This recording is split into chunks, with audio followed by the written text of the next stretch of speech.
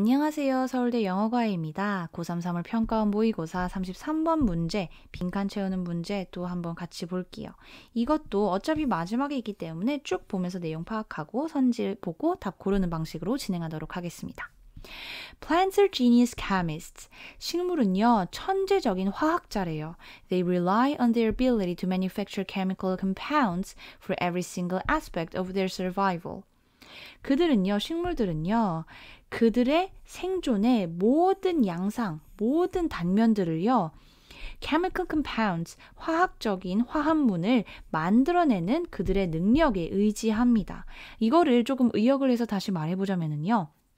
그들이 생존함에 있어서 화학적인 화합물을 만드는 능력을 이용한다는 것이죠. 자, a plant with juicy leaves can't run away to avoid being eaten. 달콤한 뭔가 juicy 하면은 그 주스, 즙이 막 흐르는 거죠. 즙이 많은 그런 이파리를 가지는 식물은요, can't run away, 도망갈 수 없어요. 뭐 하기 위해서요? 먹히는 것을 피하기 위해서 도망갈 수 없습니다. 여기서 지금 수동태 형태니까요, 먹히는 것이라고 해석을 해주시면 될 것 같아요. 자, it relies on its own chemical defenses to kill microbes, deter pests, or poison would-be predators. 자, 이것, 즉 식물을 말을 하는 거죠. 식물은요, 그것의 chemical defense, 화학적인 방어에 의존을 한대요. 뭐 하기 위해서요? kill microbes, 미생물을 죽이거나 deter pests, 해충들을 단념시키거나 해충을 막는 거겠죠. or poison would-be predators. 자, 아마 잠재적인 어떤 포식자들에게 독을 태우기 위해서, 독을 태운다 말이 조금 이상하네요. 아무튼 독을 먹이기 위해서 이 포식자들에게 독을 주입을 한다는 거겠죠. 아무튼 그러기 위해서 이런 화학적인 방어 기제를 사용한다고 합니다. 여기서 투부정사의 동사 원형으로 뭐뭐 하기 위해 부사적 용법 나왔고요. 1, 2, 3 이렇게 세 가지가 연결이 되고 있네요. Plants also need to reproduce. 자, 위에서는요, 지금 생존의 모든 면을 의존을 한다고 했는데 그 중에서 지금 defense 하는 거, 너무 두껍네요. defense 하는 거, being eaten, 피하기 위해서 하는 게 지금 첫 번째로 나온 거죠. 자, 그 다음에 어떤 다른 생존의 양상을 지금 화학물에 의존을 하고 있는지 보면은 Plants also need to reproduce. 식물들은요, 또한 reproduce, 번식하는 걸 필요로 한대요. 번식해야만 한다는 거죠. reproduce 하면은요, produce, 생산하는 걸 다시 하는 거잖아요. 그래서 재현하다라는 뜻도 있고요. 번식하다, 어떤 자손을 끊임없이 낳는 과정도 어쨌든 어떤 생산을 다시 하는 그런 과정이잖아요. 그래서 번식하다라는 뜻이 있는데 이것도 많이 쓰이는 뜻이기 때문에 다 기억을 해두시길 부탁드릴게요. 자, 아무튼 두 번째 생존의 aspect, 그런 화합물을 사용하는 생존의 aspect는 reproduce, 번식이라는 거겠죠. They can impress a potential mate with a fancy dance, a victory in horn-to-horn combat, or a well-constructed nest like animals do. 자, 식물들은요, 그들의 잠재적인 메이트 하면은 짝짓기 상대인 거죠. 짝짓기 상대한테 감명을 줄 수가 없어요.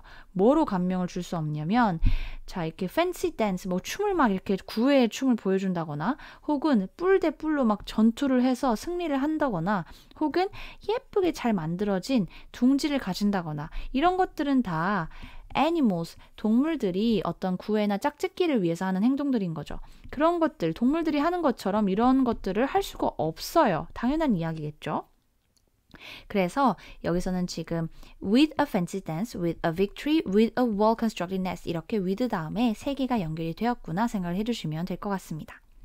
Since plants need to attract pollinators to accomplish reproduction, they've evolved intoxicating scents with nectar and pheromones that send signals that bees and butterflies can't resist. 자, since 뒤에 여기까지 먼저 읽어볼게요. since 하면은 왜냐하면 뭐뭐 때문에 이런 뜻이 있죠. 식물들이요, accomplish reproduction, 번식을 성취하기 위해서, 어쨌든 재생산을 하기 위해서 수분자들, 그 꿀벌이나 나비같이 이렇게 수분을 옮겨주는 그런 애들 말하는 거죠. 그런 폴리네이터들을 끌어당기기 위해, 유혹하기 위해 유혹할 필요가 있기 때문에요. They've evolved. 그들은요, 무엇을 진화시켰냐면 이렇게 세 개를 진화시켰다고 합니다.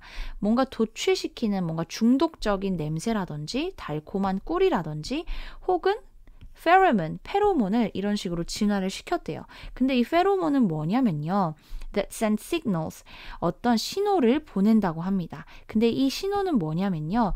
꿀벌이나 나비들이요, 저항할 수 없는 그런 시그널 신호라고 합니다. 자, 여기서는 먼저 주격관계 대명사로 페로몬을 수식을 하고 있는데 이 시그널을 이 that이라는 목적격 관계대명사 절이 또 수식을 해주고 있는 거죠. 그래서 원래 resist 다음에 목적어가 나와야 되죠. 무엇을 저항하다 이런 뜻인데 이 목적어가 선행사로 앞으로 가서 목적격 관계대명사가 이렇게 수식을 해주고 있구나 라고 보시면 될 것 같습니다. 자, 다시 정리를 하면 식물들 어쨌든 번식을 하려면요. 이런 수분자들을 끌어들여야만 하잖아요. 얘네들을 유혹하기 위해서요. 얘네들은 냄새, 꿀, 페로몬 같은 거를 이렇게 진화를 시켰다고 합니다. 이것들도 다 지금 어떤 일종의 화학적인 화합물인 거죠. When you consider that plants solve almost all of their problems by making chemicals, and that there are nearly 400,000 species of plants on Earth, it's no wonder that the plant kingdom is 자, 여기서도 when으로 이렇게 끊어주는데요. 길어 보이지만 이 대절이 두 개가 목적어구나 라는 걸 먼저 파악을 하시면 해석은 어렵지 않아요.